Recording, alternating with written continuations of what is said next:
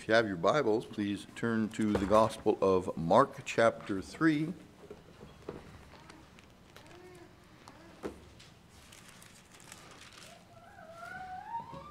By the way, I do want to thank Alex Holt for covering for me last week. Words out, Alex. I heard you did a good job, so praise God for his goodness. So thank you for doing that. Mark chapter 3, we begin today at verse 22.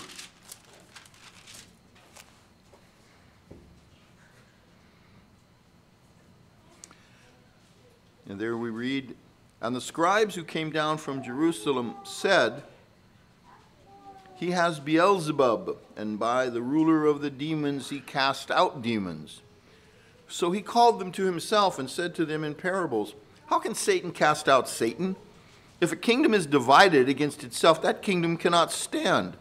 And if a house is divided against itself, that house cannot stand. And if Satan has risen up against himself and is divided, he cannot stand, but has an end.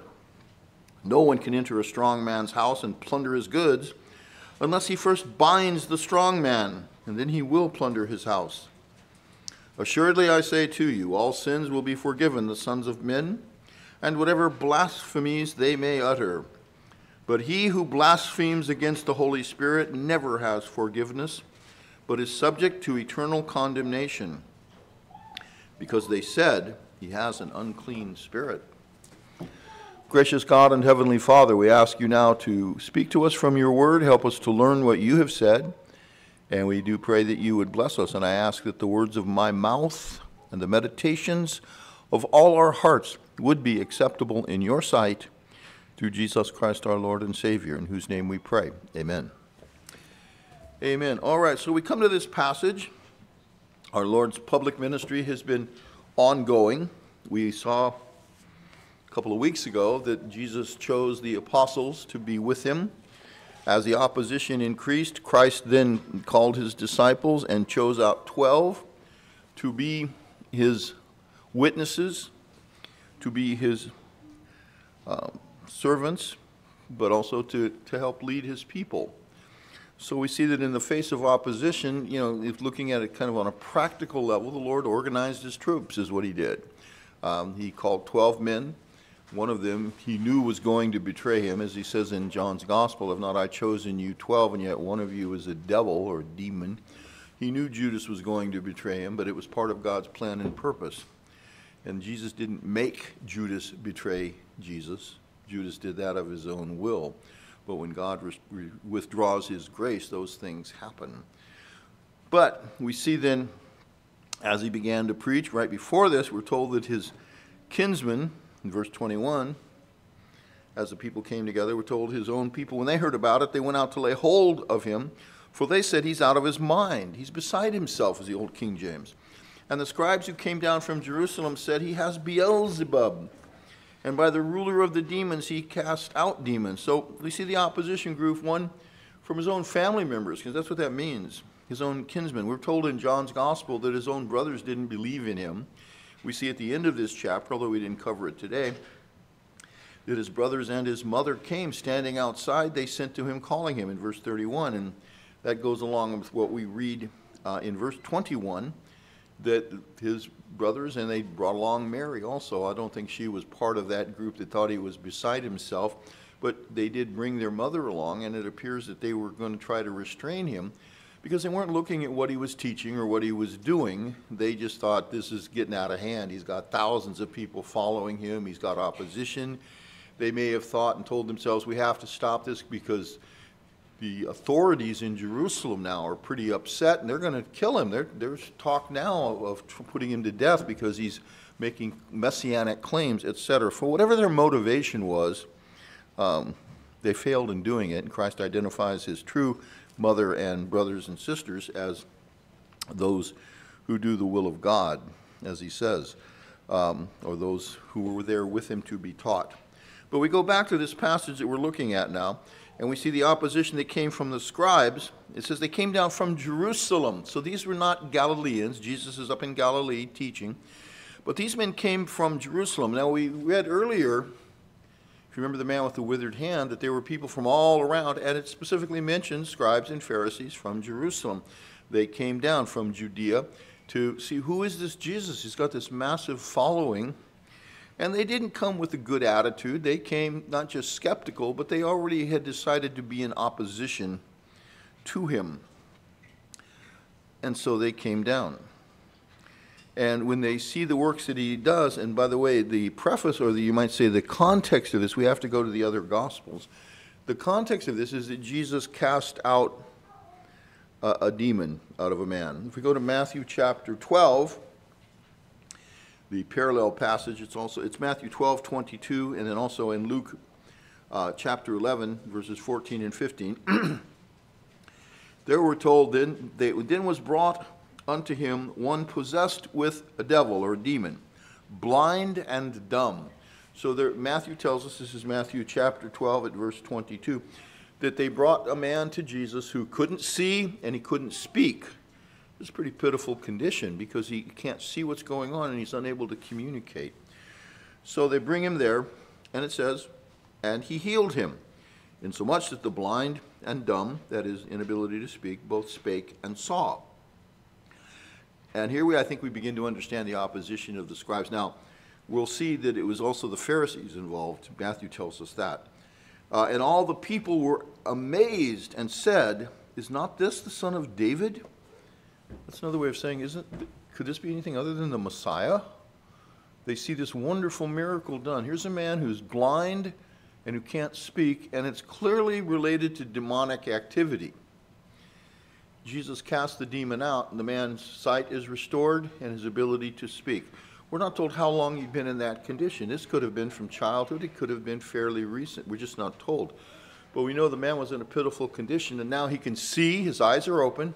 And the wonderful thing about when Jesus opened people's eyes, if you remember in John chapter 9, the man born blind, I remember Dr. Greist came. He was an eye doctor and a missionary to Africa, and he told us that sometimes, and I've mentioned this before because it really made an impression on me as a young seminary student, he said sometimes when people receive their sight after they've been blind for a long time, and what he told us also was if a person has lost their sight after they had it, we can sometimes restore it. If a person is born blind, the mechanics are just not there. He says there's nothing we can do. And the man in John chapter 9, he was born blind. Because remember the apostles said to Jesus, who sinned, this man or his parents, that he was born blind? They figured you couldn't be in that bad of condition unless you'd done something awful or your parents had. And Jesus said neither this man nor his parents sinned, meaning as a resulting in this. He wasn't saying they were sinless. But he said, but that the glory of God might be manifested in him. In other words, God allowed this to happen because he's going to heal him and be glorified. And so Christ, as you know, he made mud, put it on the man's eyes, told him to go wash, and he did that. This is a wonderful miracle. But what Dr. Greist told us is that some people, after they'd been blind from childhood and they received their eyesight as adults, he'd had some people say, I wish I was still blind, because it is so difficult to function. Now there's depth, there's color, there's movement. I never had to deal with any of that. And he said they regretted actually receiving their sight because they were so used to functioning as a blind person that it was a whole different world for them. Now, the reason why I mention that, Jesus not only gave that man his eyes, that's literally what he did, he gave him the ability to function with his eyes. The man was a pretty awesome guy, actually. He stood up to the Pharisees, if you remember when they were quizzing him and they were in opposition. They said, how did he do it? How did he do it? And they asked him several times, and finally he said, I've already told you. He said, you interested in becoming his disciples? And then they ended up, cursing the man, and they excommunicated him. They put him out of the synagogue and temple. Jesus found him later and asked him, do you believe in the Son of God? And he said, who is he, Lord? That Lord there probably means sir. He didn't know who he was talking to at that moment. But he said, who is he, Lord, that I might worship him, or that I might believe in him? And Jesus said, the one who you see and who's speaking to you. And it says, and he believed and he worshiped the Lord. So Jesus did these wonderful miracles. He restored the man's sight. He gave him the ability to speak. And what do the scribes and the Pharisees do? They deliberately, in absolute opposition to the goodness of God and what they saw Jesus doing, Keep in mind, Jesus is none other than God himself, the second person of the Holy Trinity, one with the Father and the Holy Spirit, incarnate. That is, he took a true human nature and became man. That's who they're dealing with. And they look at what he's doing, and all, not just this one miracle, but all the other miracles that he's doing, the kindness that he's showing, and they attribute it to Satan.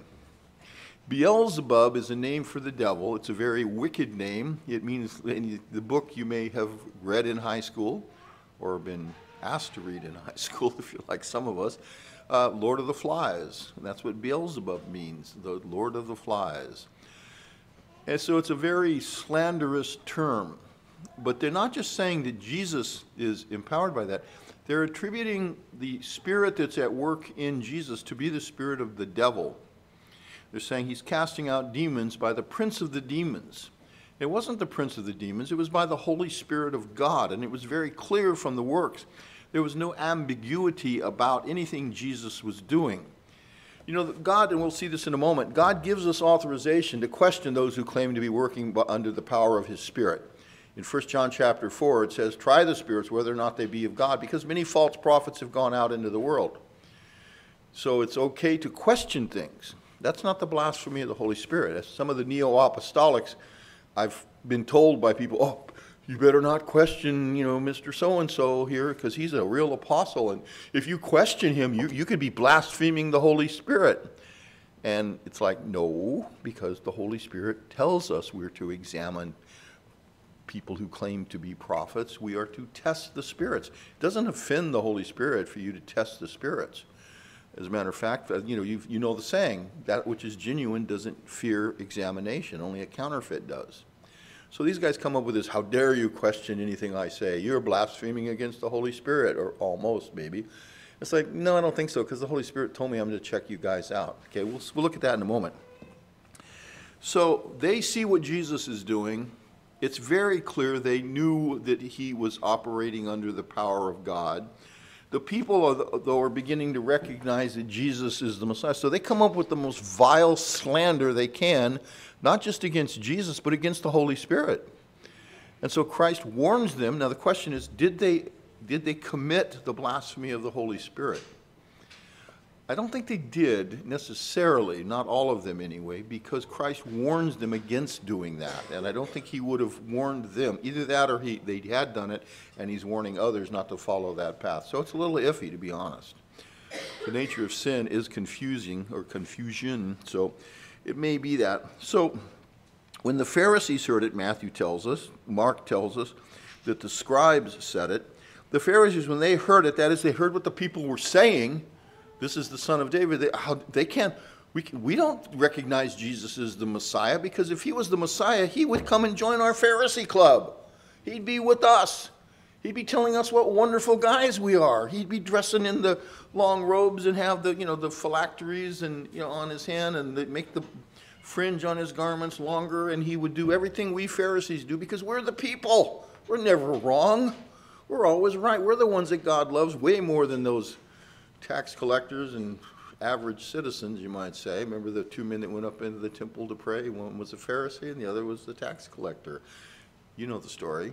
The one guy I love it, Jesus said he went up and he prayed to himself, it says. He wasn't praying to God. And he congratulated himself, and he also congratulated God for having somebody like him worship God. And if you remember, the tax collector, or the publican is the old word. By the way, it's not Republican, okay, in case you're wondering.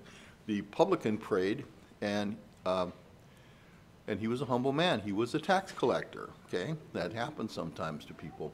And he said, God be merciful to me. Literally, God be propitious to me, the sinner. He wasn't concerned about other people. He knew he needed to get right with God. So we see the difference. So we learn about the Pharisees. So when they see people saying Jesus could be the Messiah, is this not the Son of David? When they heard it, they said, this fellow doth not cast out devils, but by Beelzebub, the prince of devils. So they say, oh, he's not of God. He's got to be doing this by the devil himself. So Jesus then tells them some parables. There's three major ones in this discourse.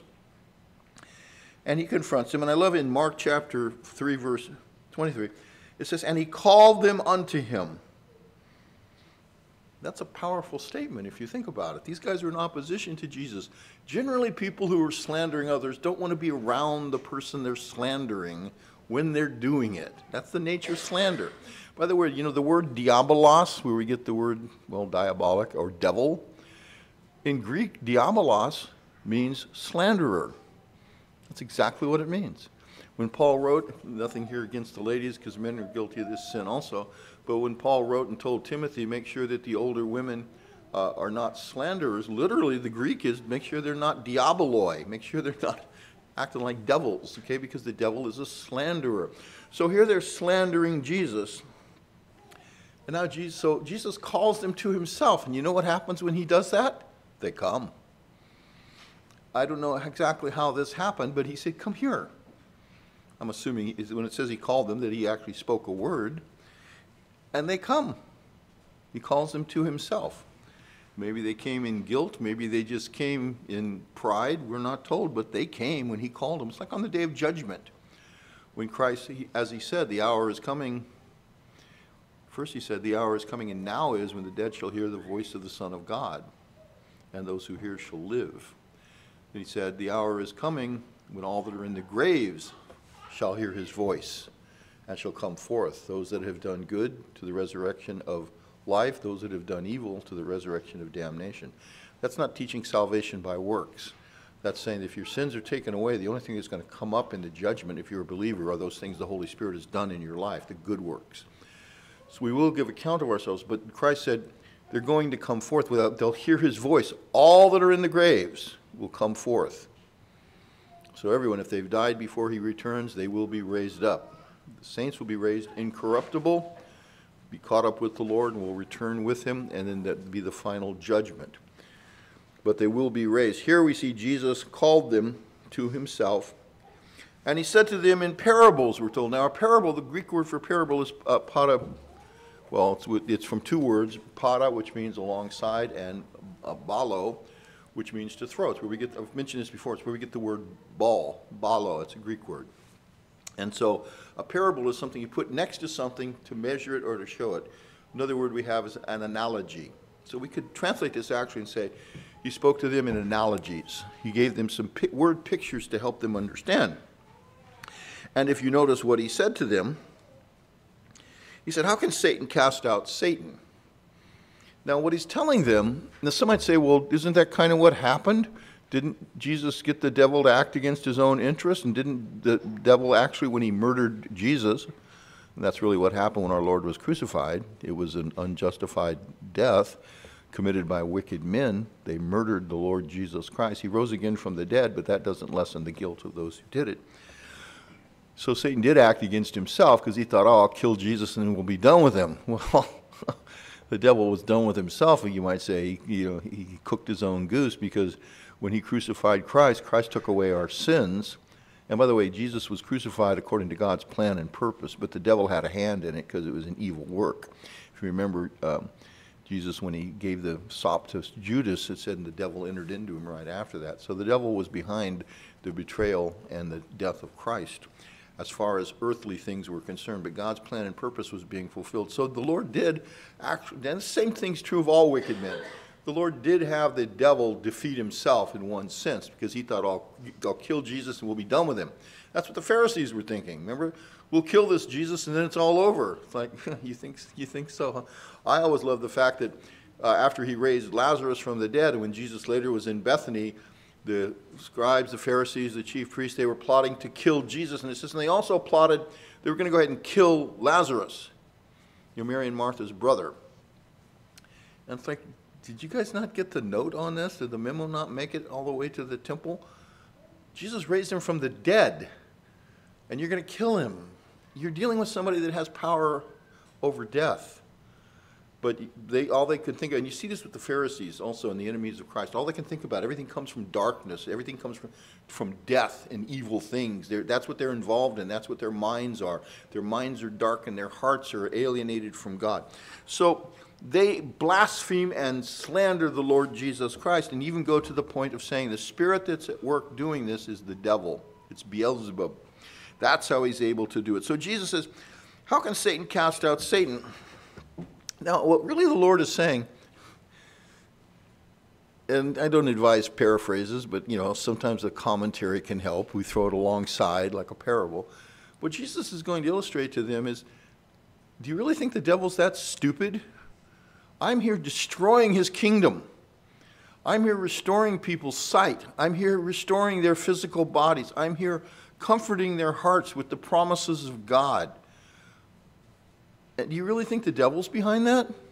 The lives that have been transformed. Remember the man that was paraplegic and they brought him in? Remember they busted up the roof and brought him down? That man's life was changed. The widow of Nain, her son was dead, and it said it was her only son. She was a widow. She had nobody. Jesus raised him from the dead and restored him. Time and again, Jairus' daughter, a little 12-year-old girl, she had died. Jesus came and raised her up and restored her to her parents. I love that because then he said, give her something to eat. Okay, we just see the practicality of our Lord's ministry. So Christ did all these wonderful works, and they're attributing it to the devil. So Jesus says, because it was so obvious to everyone that Jesus isn't acting by the spirit of demons, he's clearly destroying Satan's kingdom. And it's not just that people's physical health was restored. We have men like Zacchaeus. I always think of the song, Zacchaeus was a wee little man. He climbed up in a tree to see what he could see. Jesus changed his heart. I love it when it says Jesus looked at him and said, come down, Zacchaeus, today I dine at your house. Now the word for to see something is blepo in Greek, and there though it's the word in blepo. And just like in English, it means he looked right into him. And that's when John says, when Jesus returns, we shall see him, we shall be made like him, for we shall see him as he is. When we see Jesus and when he looks at us, that's a transforming look. His word transforms. To be in his presence is a life-changing event. And I hope you're in the Lord's presence and have experienced this in the new birth. Jesus is destroying Satan's kingdom. So he says, can Satan cast out Satan?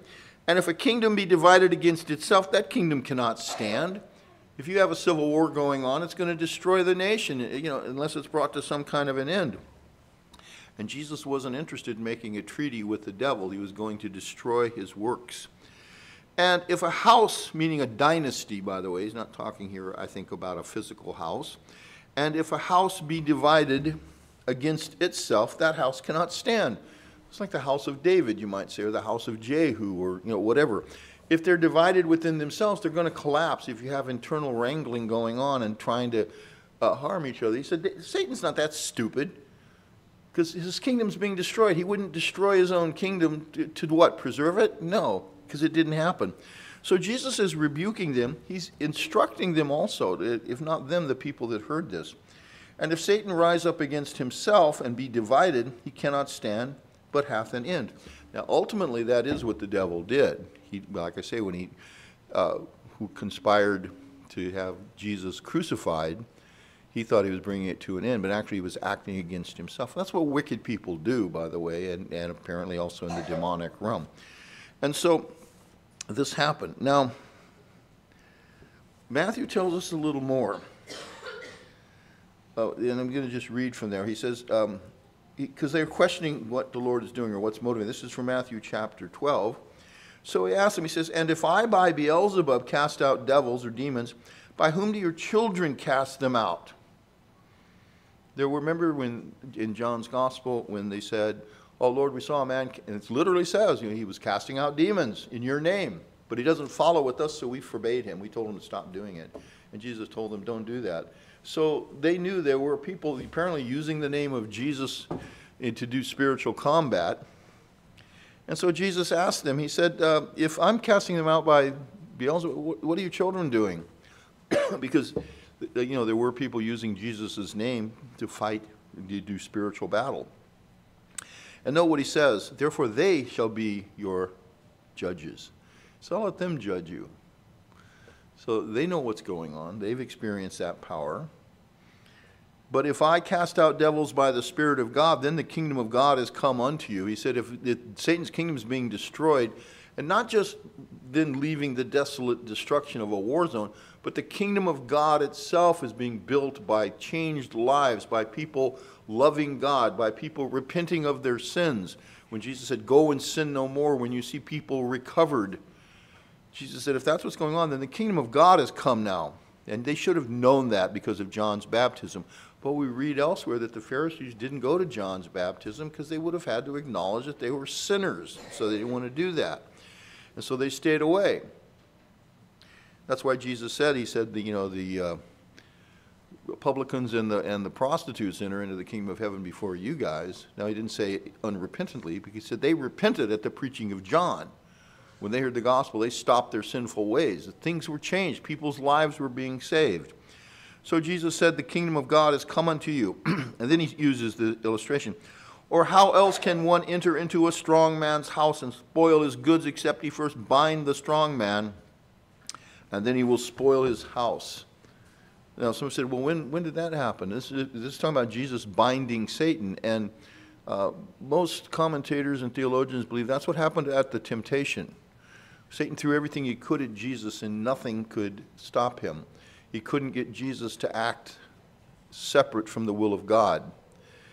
And Satan was bound. His power was broken at that point. Not completely destroyed. He's still running around loose for a little while, I think. But Jesus is saying is that you've got to first bind him. And it's very clear Satan had been bound at the temptation, because right after that Jesus came back in the power of the Spirit, we're told, and began to preach the gospel and change lives. Then Jesus says, he that is not with me is against me, and he that gathereth not with me scattereth. And so then, as we see this narrative unfold, he says, if you're not with me, you're against me. In other words, you've got to make a decision here. Now, a decision can't save you. Some people think it can. But if you're saved, if the Holy Spirit changes your heart, you will make a decision. And so he says, he that's not with me is against me. Elsewhere, remember the man casting out demons, Jesus said there, he that's not against you is for you. But here he changes that a little bit, and he says, he that is not with me is against me. There's no neutrality when it comes to who Jesus is. Okay? If you're not with him, you're against him. And he that gathereth not with me scattereth abroad. You're either bringing people in, and the idea, well, I'm not doing that, but I'm not doing anything bad. No, if you're not gathering, then you're scattering whether you want to or not. That's why it's important for us to be willing to talk to others about Christ and to pray for them. But then Jesus addresses the real problem with these people. He says, wherefore I say unto you, this is from Matthew chapter 12, now at verse 31. Wherefore I say unto you, all manner of sin and blasphemy shall be forgiven unto men. But the blasphemy against the Holy Ghost or the Holy Spirit shall not be forgiven unto men. And whoever speaks a word against the Son of Man, it shall be forgiven him. But whosoever speaks against the Holy Spirit, it shall not be forgiven him, neither in this world, neither in the world to come. And then Jesus adds and says, either make the tree good and his fruit good, or else make the tree corrupt and his fruit corrupt. For the tree is known by his fruit. He's saying, you guys need to repent. You need to get right with God, because you've got corrupt fruit. Look what just came out of your mouths. And whether they had committed that sin or were just on the edge of committing it can be debated.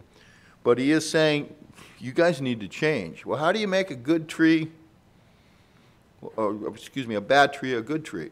Well, pruning will help, won't it? But you almost need a creative miracle. And that's what I think Jesus is saying. As he told Nicodemus, who was a Pharisee, you must be born again. So then he says, and notice how he rebukes them. He says, oh, generation of vipers.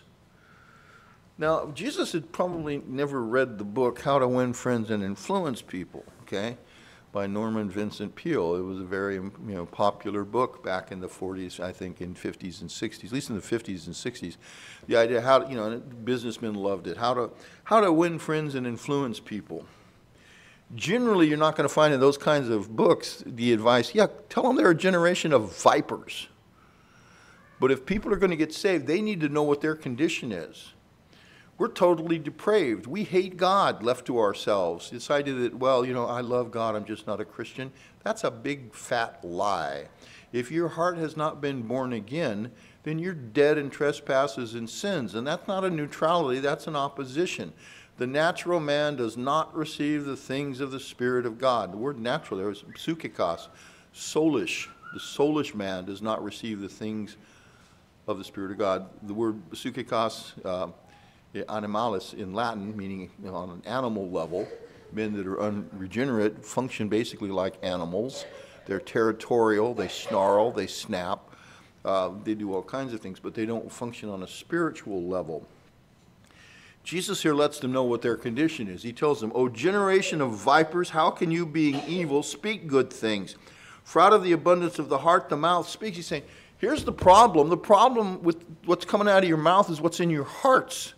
Your hearts are not right with God. That's why you're doing the things you're doing. That's why you're saying the things you're doing, or saying the things you're saying. And that's why you're in trouble with God. You're in serious trouble. You may be beyond the pale or the opportunity for forgiveness at this point. Because the way you get right with God is by the influence of the Holy Spirit changing your heart. And you're saying that the Holy Spirit's work is the devil himself.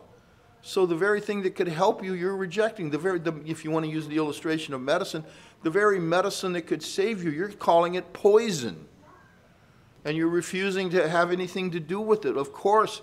And if you continue in that, then yes, you will go to hell. You will be damned for eternity because the remedy is being rejected. What else could happen? And so he warns them. He says, your problem is with your heart. Look what's coming out of your mouth. Look at the filthy, blasphemous slander that's coming out of your mouth. He's saying that shows you're nothing but a generation of snakes, and you need to get right with God because your hearts are corrupt. And then he says, a good man out of the good treasure of the heart brings forth good things. And an evil man out of the evil treasure brings forth evil things. But I say to you that every idle word that men shall speak, they shall give account thereof in the day of judgment. And then here's a very sobering and very important statement. For by your words you shall be justified, and by your words you shall be condemned. What he's saying is, on the day of judgment, all God has to do is review your words. You want to know if you're saved or not? What's coming out of your mouth? Now you say, so my words save me? No, they don't. Your words show that you are saved. If there's been a work of grace done in your heart, you're going to love God.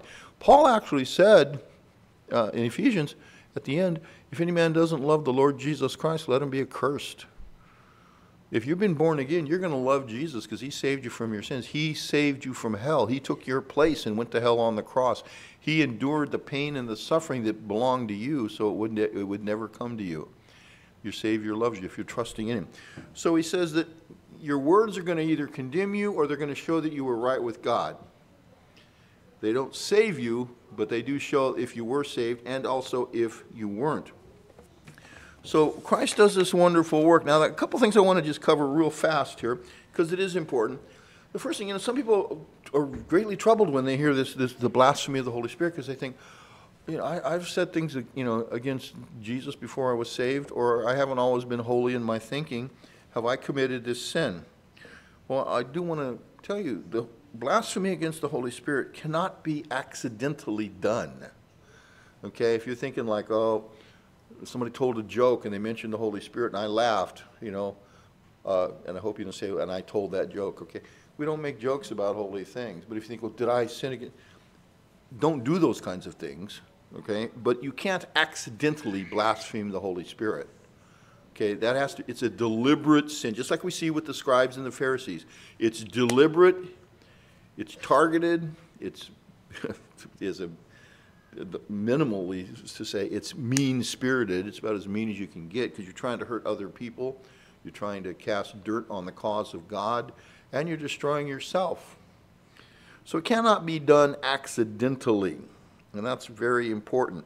In Hebrews chapter 6, it talks about those who were once enlightened, but then they turned their back. In other words, they knew, they tasted of the power of the age to come, but then they turn away from the Lord. It says you cannot renew those people to repentance. And some believe that is an illustration of what this sin is. If you want to turn there, let's read that because this comes up a lot. Some say, so you can lose your salvation? No, it doesn't say that. That's not what we're saying here. In chapter 6, Paul says, therefore, leaving the discussion of the elementary principles of Christ, let us go on to perfection, not laying again the foundation of repentance from dead works and of faith toward God, of the doctrine of baptisms, of laying on of hands, of resurrection of the dead, and of eternal judgment. And this we will do if God permits. We'll go on and talk about other things if we can. It says, for it is impossible for those who were once enlightened and have tasted the heavenly gift. Look how close they get to actually being saved, but didn't get there. They were religious. They had experienced externally the power of God. They have become partakers of the Holy Spirit. Now, he's not talking about that they've been saved. He's talking about people, they've maybe had some gifts. In the Old Testament, the Holy Spirit came upon Saul, and it's very questionable whether Saul was saved or not. As a matter of fact, I'm pretty sure he wasn't. But you have sometimes men where the Holy Spirit influences them. So they've become partakers of the Holy Spirit. They have tasted the good word of God. This would be a person who professes to be a Christian for a period of time. And the powers of the age to come, they've been affected. Remember Simon Magus in the book of Acts? Actually says he believed. He did have some form of faith. It wasn't saving faith, but at least it was intellectual. And then he tried to buy the Holy Spirit, and Peter rebuked him. Peter said, you're in the bond of iniquity. In other words, you're not saved. It's very clear. Although Simon is a good example of this, where a lot of the external operations, he saw, witnessed, and understood it, but his heart wasn't right with God. He was enlightened, but not saved. Very dangerous place to be, and that's why it's important if you're here today and you hear this message, if you're just enlightened, that doesn't necessarily mean you're converted. And a lot of people have a lot of religious knowledge and some religious experience, but their heart's never been changed. And how do you know that? What comes out of their mouth. And when you say, well, they're not blaspheming, I say, yeah, are they talking about Christ? Do they love the Lord? Do they speak kind words? Or are they destroying people with what they say? Okay, and that's what the Pharisees were doing, and they were unregenerate. So these persons, note, and they've tasted the good word of God and the powers of the age to come. If they fall away, that is, if they have fallen away, if they fall away, apostatize, that's the Greek word that means to fall away. It's impossible, it says, to renew them again to repentance, since they crucify again for themselves the Son of God and put him to an open shame. This is talking about someone who turns away and then becomes an enemy of the faith. Okay? Now, we'll let God be the judge of anyone who's gone before, but Ray Comfort brings out the fact John Lennon made a profession of faith because he was watching a TV evangelist, and for a little while he professed to be a Christian, but then he seems to have gone away from it, and then after that he wrote the song Imagine, which is all about a world where there is no God and no Christianity. And it seems that he became an enemy. And Ray Comfort points out the biggest enemies of the faith are often those who for a period of time or in their youth professed faith and then turned to sin and turned their back on the cross. And this is what Hebrews is talking about. This isn't talking about someone struggling with sin.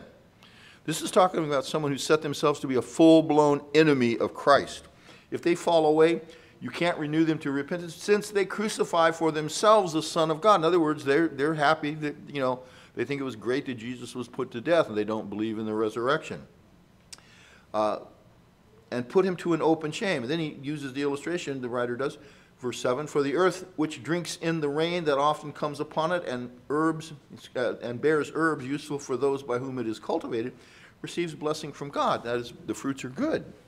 But if it bears thorns and briars, it is rejected and near to being cursed, whose end is to be burned. So he's saying these people were never saved. They're like ground that was cursed. All it brings forth is weeds. But then because generally the sheep are the ones that faint under these things, because they're like, oh no, because I'm so sinful. They're aware of their sin, which is good. See, the wicked, if you've committed this blasphemy against the Holy Spirit, the unpardonable sin, you're probably not going to be troubled by it. If a person is troubled, say, I want to be right with God. Oh no, could I have done that? Well, if you want to be right with God, that's not coming out of your own heart. That's something the Lord's working in you. And if you're calling on Jesus for forgiveness, that's not something an apostate does, okay? They turn their backs on Jesus. And if they are calling on Jesus, they're calling on a Jesus of their own imagination, not the real one. okay, like the cults often do. But then he adds, but beloved, we are confident of better things concerning you, yes, things that accompany salvation, though we speak in this manner. For God is not unjust to forget your work and labor of love, which you have shown toward his name, in that you have ministered to the saints and do minister. So he says, it's clear from your life that there's been a change. He said, so I'm not talking about you guys. Also, Hebrews 10 says, if we sin willfully after that we receive the knowledge of the truth, and he's talking about there, I think, turning away type sin. He said, there remains no more sacrifice for sin. So if someone turns away, in the book of Hebrews, I think you're in chapter 10 now, right? Yeah, if they turn away and they go, well, I'll just go to the temple. Well, what is it, about 65 AD? You got about 5 years before that's gone. There's no more sacrifice for sin. The veil was torn. You can't go to some other propitiation. If you're not going to get right with God through Jesus Christ and faith in him, you're not going to get right, period. And that's what the writer of the Hebrews is saying. Presumptuous sins are those sins that men do of thinking, well, I can sin and it's okay because of who I am. So what the blasphemy of the Spirit is not, as I said earlier, it's not questioning whether or not a prophet or a preacher or teacher is genuine. It's okay to question people. How do you do that? John says in 1 John chapter 4, verses 1 through 6, test the spirits whether or not they are of God. Every spirit that it's positive. Every spirit that confesses Jesus Christ has come in the flesh is of God. So if they're from God, they're going to be talking about Jesus as come in the flesh. His incarnation, the work he did, his teachings, his ministry, his resurrection, his session at the Father's right hand, his coming again visibly, physically in his human body, one Christ. He's going to return again. But they're going to be confessing him. Every spirit that confesses that Jesus Christ has come in the flesh is of God. Every spirit that does not confess Jesus Christ has come in the flesh, now note what he says, is not of God, and this is the spirit of Antichrist, or the Antichrist, of which you have heard should come, and even now it is already in the world. So John doesn't say they're neutral. He says these are absolute enemies of Christ, these people that are claiming to speak for God, but they never talk about Jesus. That's why the prosperity gospel and this neo-apostolic garbage is, I believe, wrong, clearly, because it doesn't focus on who Christ is. The gospel is not central to it. It's all about man. So the blasphemy against the Holy Spirit is not questioning. And these false teachers will tell you, don't question. I started off earlier and said that. They'll say, you can't question, Apostle so-and-so because you might be blaspheming the Holy Spirit. And it's like, no, the Holy Spirit told me to check these guys out. And in Revelation chapter 2, verse 2, remember Jesus told the Ephesian church, you've put to the test those who claim they're apostles and are not, and you have found them to be liars. You didn't go, oh, I don't want to, I'm afraid, I better not question this guy. No, you question these guys. When they make these outrageous claims, first you go to Scripture, and then listen to what they're saying, and listen to what they're not saying. And pretty soon you can figure it out real quick. Hey, this guy's not from God. Okay, and like I say, there's no neutrality in this. Paul said if you preach any other gospel than the one that he preached, which is the one in the Bible, you're under God's curse. So these guys are not neutral. They're enemies of the faith. The second thing is it's not something that can be done by a believer. In Ephesians 1, 13 and 14, Paul, in speaking about the work of the Holy Spirit, he says, in whom ye also trusted, that is in Christ. After that you heard the word of truth, the gospel of your salvation, in whom also after that you believed, you were sealed with that Holy Spirit of promise, who is the earnest or the guarantee of our inheritance until the redemption of the purchased possession unto the praise of his glory. God's given you his Holy Spirit. He's not going to take it away because you believe in Jesus. So a believer can't commit the blasphemy against the Holy Spirit. A believer cannot commit a sin that can't be pardoned because he's already been brought into a state of grace and they're not resisting the Spirit. In Isaiah 59:21, God speaks of his covenant. As for me, God says, this is my covenant with them, says the Lord. My spirit that is upon you and my words which I have put in your mouth. That means also they're in your heart, huh? Because if it's in your mouth, they're going to be there. Shall not depart out of your mouth, nor out of the mouth of your seed, that is your children, nor out of the mouth of your seed's seed, that's your grandchildren, says the Lord. That's that multi-generational covenant aspect. From henceforth and forever. So God's not going to remove his Spirit. In Isaiah 53, God says in Isaiah 55, verse 3, God says, I will make an everlasting covenant with you, even the sure mercies of David. Now, what are the sure mercies of David in Psalm 89, 28 through 37? The sure mercies of David is that God won't, like he did with Saul, withdraw his spirit.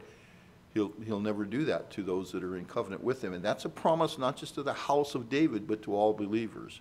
If you're a believer, the Lord, Father, Son, and Holy Spirit is not going to forsake you. And speak reverently, speak holy. Don't listen to blasphemy. Don't listen to jokes about Jesus and things like that if somebody thinks they're being funny.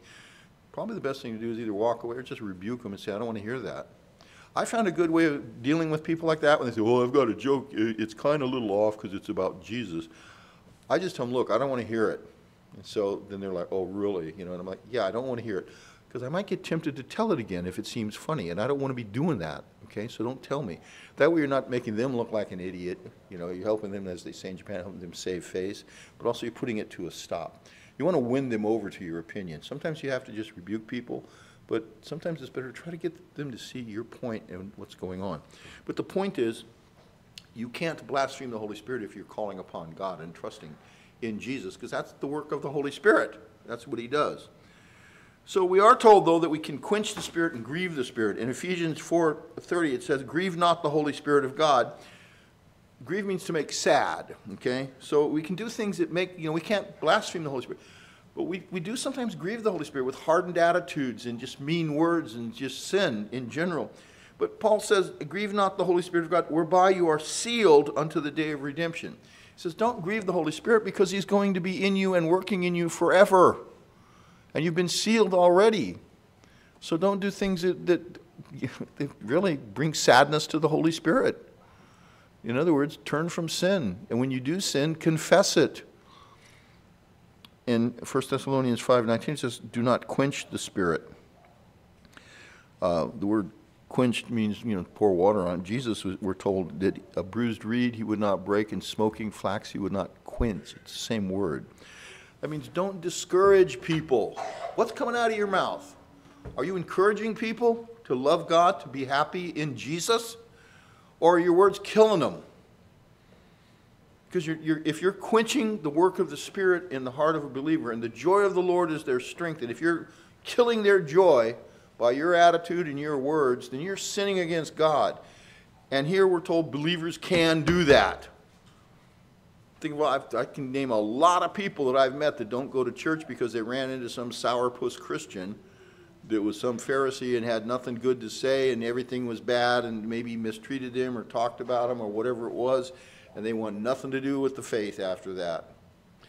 Don't be that kind of a person. Don't quench the Spirit. If somebody is smoking flax, they may not be where they're supposed to be completely, but if you see the beginning of that, nurture it, encourage them.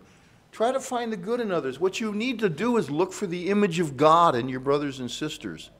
That's the only way you can have a safe relationship with people. Look for the image of God in them, and I guarantee you'll start loving people more because you'll see, wow, the Lord's at work in that brother and that sister. That is so awesome. Praise God. Because if you love Jesus and you see Jesus reflected in someone else's life, you're going to love them. And wouldn't it be nice if they can see it in you, okay? It makes it a little easier for them to love you if you try to do that, okay?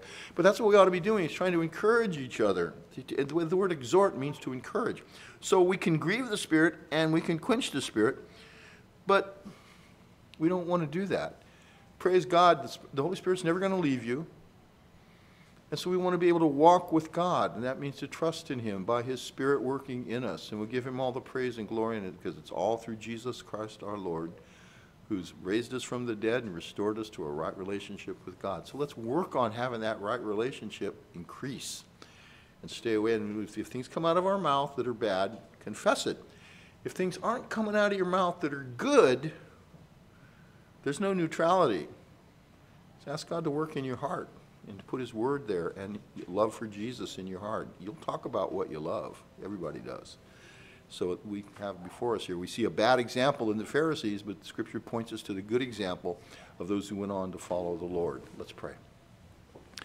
Our gracious God and Heavenly Father, we thank you for your word, that it's true. We ask you to bless us now and be with us. We thank you, Lord, for the sealing work of your Holy Spirit, that mark of ownership, that seal that's been impressed upon us that is your name, Lord Jesus Christ, and you, Heavenly Father. We thank you. We do pray that you would keep us from sin of every nature, forgive us where we have fallen into sin, and we pray you'd fill our hearts with good things, Lord, so that our mouths would reflect your goodness and glory and grace. This we ask in Jesus Christ's name. Amen.